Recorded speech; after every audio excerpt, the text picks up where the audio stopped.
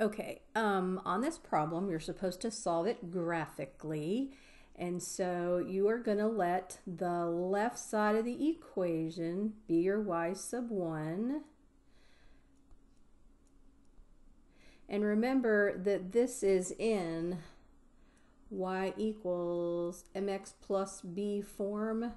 So this is your y-intercept, and that's your slope. So I'm going to come over to the graph, and I'm going to click to enlarge the graph. And oh, that didn't work very well, now did it? Well, shoot. Okay, let me go a little bigger screen on this. There we go. Okay, let me cancel that and hit it one more time. I wish I could just do it over here and click on it. Nope, gotta click to enlarge it. All right, so you're going to click on the line tool right there, and then you are going to, I need this to be bigger. I cannot see this. Okay, so the plus 3. Okay, so we're on the left, 5x plus 3. The plus 3 is your y-intercept. So I'm going to click on that. And then your slope is this 5x, so 5 is 5 over 1. So I'm going to go up 1, 2, 3, 4, 5, and over 1, and lock it in place. Now, the other equation that we're going to do is the right side. And that's going to be this one here. So this is my y sub 2. And once again, your slope, this is your slope, right? And, whoops. And this is your y-intercept. So I'm going to go back over to the graph here, and you have to hit the line tool a second time, and then you're going to plot at -6, and then we're going to go up 2 over 1, and then lock it in place. And then I can see right here that the two lines intersect, and I need the x coordinate. It is -3. Okay, and I'm going to take a quick screenshot of this, save, and then I'm going to come back over here to this because I want to draw on this real quick. Hang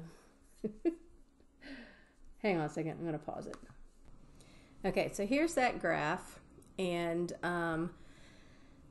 this was the first graph that we plotted. That's the first line. And then this was the second one.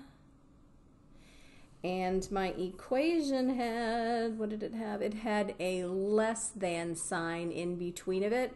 So we're looking for where the blue graph, which is y sub 1, we want to know where is that less than y sub 2. So you're looking for where the blue line is below the red line, and that actually occurs over here. This is your intersection point right here, and to the left of that point, all of this is, whoops, over here. This is where the blue line lies below the red line. If it had said, where is y sub 1, use a different color, greater than, that's a horrible greater than sign, greater than, this is less than, this is greater than y sub 2, where's the blue line above the red line? That would occur over here on this side. So the intersection point is at right here, -3. So for the yellow, x would be less than -3, and for the green, you would have said x is greater than -3, but I was asking for this one. So, and they want it in interval notation. So remember that in interval, you would go from -infinity up to the -3, but don't include it. So let me go back to my math lab now. Here we are. Let me shrink it back down. I'm all over the place on this. And I can't see it. Where is it? There's the check answer. Ah, sorry.